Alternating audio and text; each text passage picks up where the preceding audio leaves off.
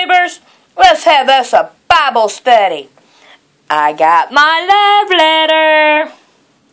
I want to try to teach you how to read the Bible.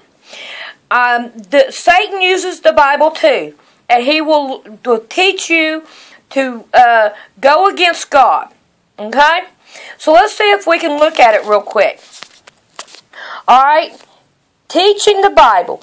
Let's go over here to my concordance, which I have here, and I have line. And I look down through here, and I find the verses that I want. Okay? And the verses that I want is Isaiah 28 and 10. So let's go over here and let's take a look at it. I have Isaiah 28 and 10. Okay? Now let's go over here and let's look at the Bible, what it says. I have Isaiah 28, and we want to come over here to 10. For precept must be upon precept, precept upon precept, line upon line, line upon line. He tells you two different things. And one is for Satan and one is for God. Okay? We have two little dotties here. It says, here a little and there a little. In this book you will find a subject. In this book you'll find a subject. And in this book you will find a subject. And you put them all together and it will be the same subject. But let's go on down because we have the two little dotties. For with slumbering lips and other tongue will he speak to his people. To this people. In other words, he's using the Bible against you to make sure you make it to hell. So let's go on over to 17. Judgment also will I lay to the line. There's my word. And righteousness to the plummet. And the hell shall sweep away the refuge of lives. And the water shall overflow the hidden places. Okay, I think that pretty well much makes it plain and clear. Let's go back over here and we want Isaiah 34 and 11. So here we are in Isaiah 34. Let's go on down here to 11. But the cornet and the bittern shall possess it, the owls also, and the raven shall dwell in it, and he shall stretch upon it the line of confusion. There's our word again. And the stone of impetus. Oh, I can't say it. They shall call the noble thereof to the kingdom, but none shall be there, and all the prince shall be nothing. And the thorns shall come up in her, and nestle and bear barbams in the fortress thereof, and it shall be an habitation of dragons and a court of owls. And the wild beast of the desert shall also meet with the wild beast of the island, and the sayer shall cry to his fellow, and stretch owl also shall rest there, and find herself a place to rest. There shall be great owl make her nest, and lay, and hatch, and gather under her shadow. There shall the vesture also be gathered, and every one with her mate.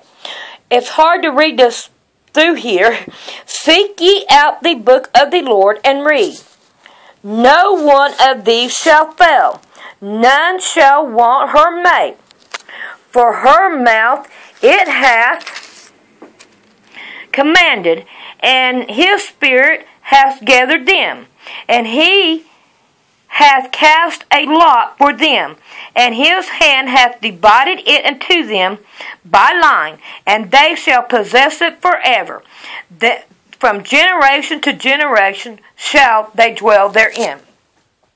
You have God's word in this word, and you have Satan's word in this word. So therefore you need to separate it.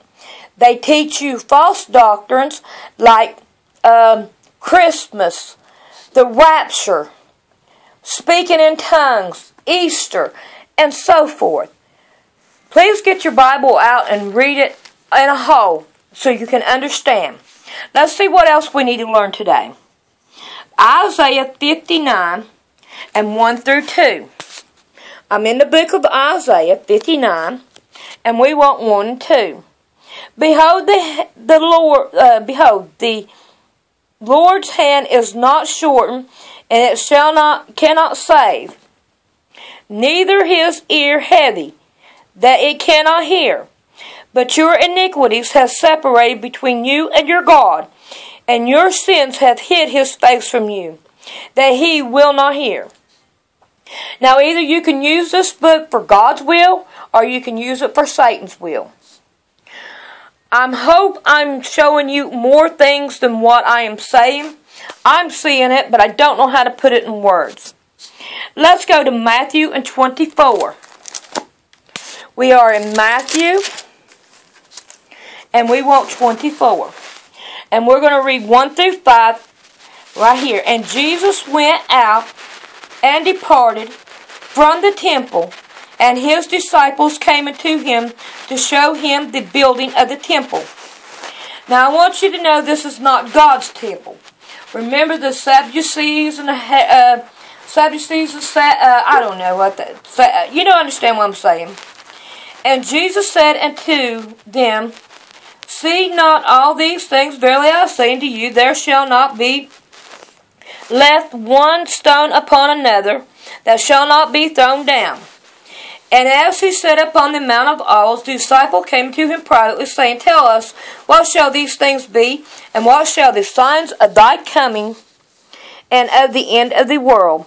And Jesus answered and said unto him, Take heed that no man deceive you. For many shall come in my name, saying, I am Christ, and shall deceive many.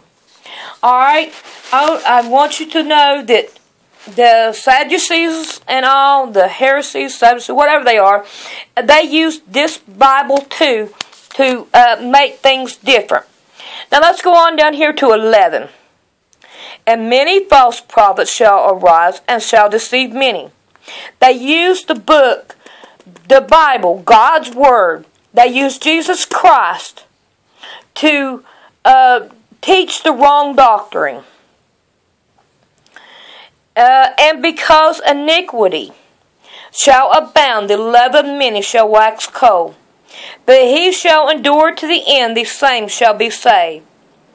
And this gospel, we're talking about both gospels, the gospel of Jesus Christ and the gospel of Satan, of the kingdom shall be preached unto all the world for a witness unto all nations, and then shall the end come. And when ye therefore shall see the abomination of destruction spoken by Daniel the prophet, saying into the holy place, Whom hath an ear, let him understand. Let him which would be in the Judah flee into the mountains, and let him which is on the housetop not come down to take anything out of his house. Okay. Can you see the two little dotties there? We need to continue. Neither let him which is in the field turn back and take his clothes. We can stop right there, but we can go on. But woe unto them that are with child, and to them that give suck in those days.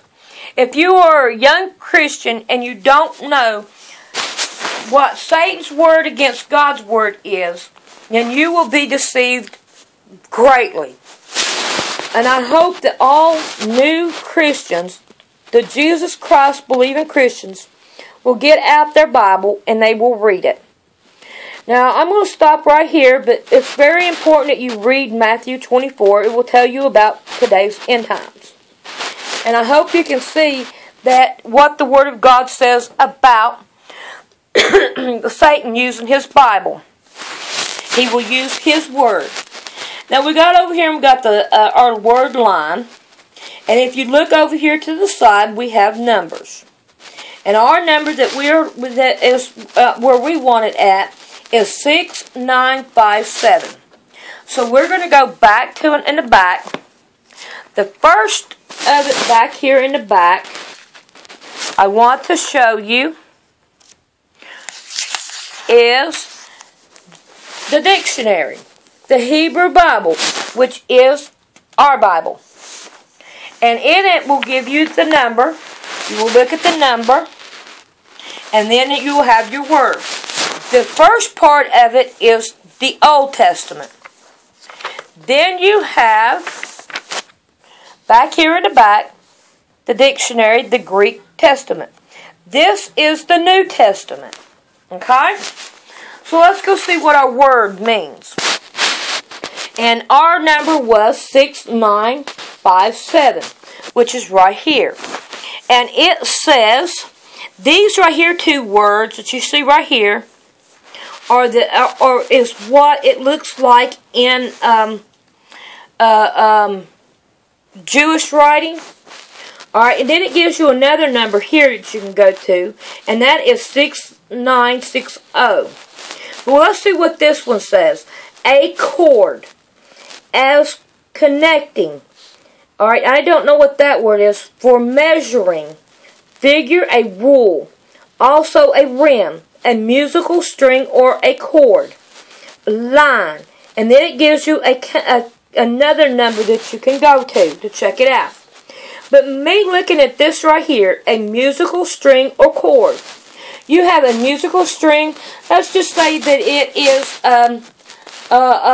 Jesus Christ. We're going to use the music this time. We know it is for Satan, but we're going to use it for God. He makes us sing pretty music. So we're going to have pretty singing going on. Or we can use it as a cord to strangle ourselves. Okay? Can you understand where we are coming from here? Oh, YouTubers, I hope I helped you a lot. Remember that our love letter is to us, and it means a lot to God whenever you get it out and you read it. He looks down on you and he says, oh, my child is reading my word. She or he is listening to me. This is where God speaks to you from. And I want God to speak to me every day.